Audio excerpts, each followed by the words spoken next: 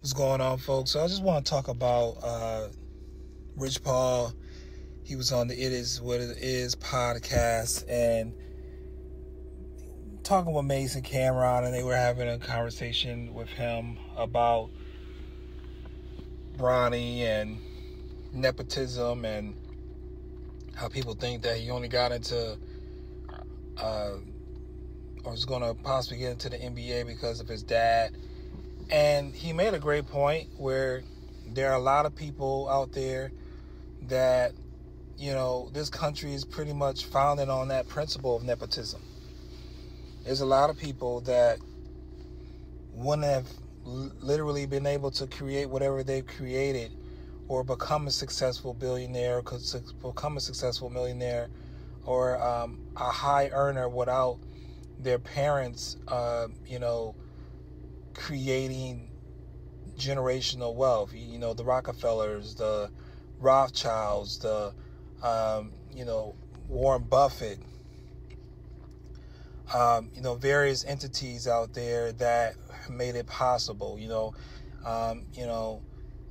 look at it from Steph Curry's dad. Even though Del Curry, he became bigger than him, but had it not been for this dad, interaction or a relationship with the NBA, Steph wouldn't have had, opportunities that he has been provided. Steph did the work. Yes, Steph has put all the work into becoming who he is. Take nothing away from that. But his dad helped open the doors. And isn't that what we want in our lives out there in society? Of, children having a chance to become, great, and the parents providing opportunities for them. I mean, you look at LeBron. LeBron didn't have a lot of opportunities provided for him. He had to create it. And of course, the ones that's the first to do it in their family is harder. But the goal is for it to become easier for your children. So at the end of the day, I don't put any of this on Bronny of, I know there's folks out there that didn't have the opportunities that he had, but it isn't his fault. And I understand that there's some people that their families are riding on their success. They literally are the chosen one, and they might not get into the NBA, the traditional route. He made some great points. Rich Paul was saying Nas Reed and Van Fleet, and there's pretty much tons of other players, not just in the NBA, of other sports, that were not even drafted. Had to go, the route of trying to make the team or going overseas, then coming back over here. And I believe that, all that is to say that, I love what Rich Paul said in regards to, we always hear in society that black fathers are not present in their child's lives. They're deadbeat dads. But if you really want to do the stats, as far as fathers in the home and who are the most active fathers out of all ethnicities, it is black Americans.